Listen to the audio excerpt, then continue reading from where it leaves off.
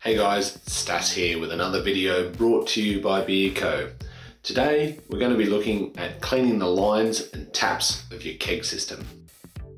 It's important to regularly clean your lines and taps to keep your beer tasting as good as possible. If you don't do this regularly, you can get some nasty stuff making a little tiny home inside your beer lines. Yum! So how often should you clean your beer lines? At a minimum, I would say every time that you change a keg. If your kegs last more than a couple of months, it's probably good practice to do every 4 to 8 weeks or so. Once you have the right equipment, it doesn't take that long and it will ensure that your beer is tasting its best all the time. I like to use a garden sprayer available from hardware stores such as Bunnings or the like, carbonation cap, Stellar Clean, PBW or some other cleaning product capable of dealing with some build-up of organic matter, a tap spanner and some rubber gloves. While not completely necessary, these cleaners do tend to strip the oils out of your skin, so it's just a little easier on your hands. People also use a spare keg and push the cleaning fluid through their lines using CO2. I prefer to have a dedicated piece of equipment for 2 reasons. I can clear the lines without having to have a spare keg available, and using a garden sprayer, I'm not using valuable CO2 to push the cleaner through the lines. To clean the lines, start by mixing up enough cleaning solution to clean your system.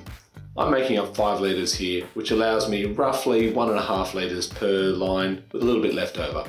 With your warm cleaning solution mixed up, connect your carbonation cap, hook it up to your liquid disconnect and charge your garden sprayer.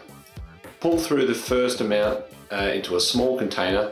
I separate it like this so I can discard this heavily soiled cleaner and use the fresher cleaner for later use.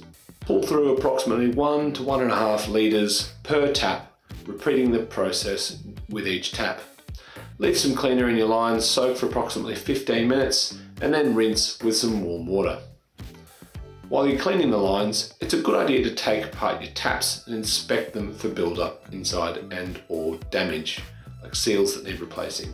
Making sure that your beer line is not connected to a keg or your garden sprayer which is under pressure, simply just open the tap just to check that there's nothing about to fly out. Loosen the shank collar that holds your tap onto the shank until the tap comes free. Inspect the inside of your tap for build-up. If you clean your lines regularly, they should be pretty clean. If you see build-up, using your cleaning solution that you collected earlier, you can soak your tap in it to make cleaning easier. If there's a lot of build-up, you may want to fully disassemble your tap before soaking to allow the cleaning solution to fully penetrate the insides of the tap. Once cleaned and rinsed, reassemble the tap and reattach it to the shank. While rinsing the lines with the warm water, you can check your tap to make sure that you've put it on properly and that there are no leaks. So there you have it. If you clean your lines regularly, you will always ensure that your beer is tasting the best that it possibly can. Having the right tools for the job makes things a lot easier too. So I hope you found this video useful. If you did, share this video to others that might enjoy it and make sure you hit the like button so that YouTube knows that it's content worth watching. If you're not already, please consider becoming a subscriber so you don't miss out on any of our future videos.